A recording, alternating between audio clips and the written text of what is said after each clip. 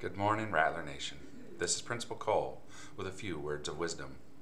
As the first Vice President of the United Farm Workers of America, Dolores Huerta spent a great deal of her life serving others by working on behalf of American farm workers. Listen to what she has to say to us today. We must use our lives to make the world a better place, not just to acquire things. That is what we are put on earth for. What do you think? Do you think we are here on earth so we can see who gets to wear the most expensive clothes? Or were we put here to contribute to the world in some positive way? Do you think too many people are more concerned with acquiring things than with acquiring values such as caring, understanding, and love for one another? Today, make the world a better place by simply being the very best human being you know how to be.